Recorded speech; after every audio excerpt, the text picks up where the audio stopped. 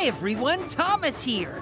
It's great you could join me because I've got a story to tell you all about Edward and Philip. The story starts with James, who was going much too fast. And James crashed right through Tidman's sheds. Sir Topham Hatt needed to find somewhere for Edward to stay while the sheds were repaired.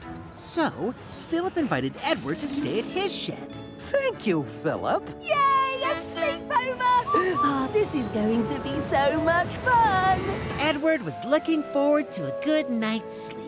Time for me to get some shut-eye. You know, James must have been going really fast to have a But crack Philip like was that. so excited Edward had come to stay. He Gorgeous. talked It was all really night. brilliant. And poor Edward didn't Well, get it any was sleep. me who rescued James when he came off the bridge and landed on top of me. Edward needed to find somewhere quiet to sleep. So he asked Salty and Porter if he could stay with them. 'Twas a dark, stormy night, and the wind she did blow. Salty? Now Salty's singing was keeping Edward awake. Over the deep blue sea, singing yo ho ho. Next, Edward tried the steamworks. What? What's happening? Sorry, my friend. We have a second crew working all night to get James repaired as soon as possible. Edward tried everything, but he couldn't seem to find anywhere to get some sleep. Oh! Everyone get clear!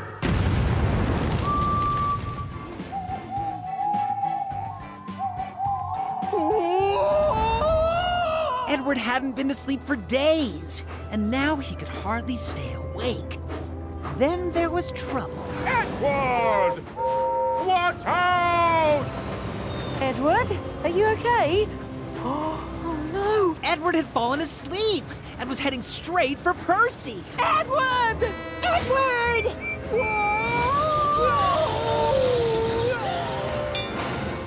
Sorry, Percy.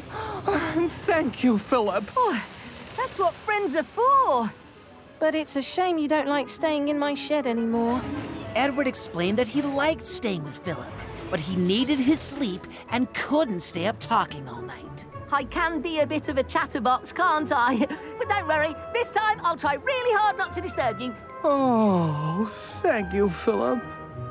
So Edward went to stay with Philip.